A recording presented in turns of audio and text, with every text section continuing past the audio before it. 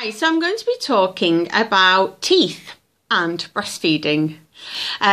So many people worry about this, and I hear so much. I'm going to stop breastfeeding when the baby gets teeth. People believe getting teeth is an indicator to stop breastfeeding, but it couldn't be further than the truth. Just because your baby's getting teeth does not mean they're going to start biting you. They take from the breast in a drawing action. Okay, they still want that milk. Just because they've got teeth does not mean they're going to start doing this. If they do this, they will not get the milk. So you don't even realise your baby's actually got teeth when they're breastfeeding. And also, it's to understand actually that our milk teeth are called milk teeth because these are the teeth we use to feed from our mothers.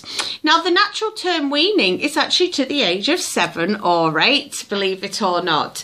Now, if you think about it, your child's teeth start falling out around the age of 7 or 8.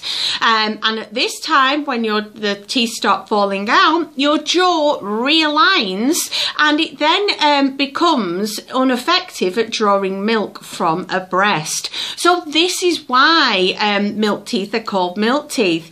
A little bitty is a load of old nonsense, okay? And so please don't worry, as I say, about your baby getting teeth and breastfeeding.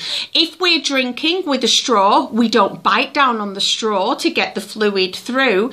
You know, so our babies are exactly the same. They still want that milk. They are not going to start eating your breast. They will still be using that drawing action. So please don't worry. But then again, around that time, if you just want a little bit more confidence, then please do speak to your nearest breastfeeding health giver.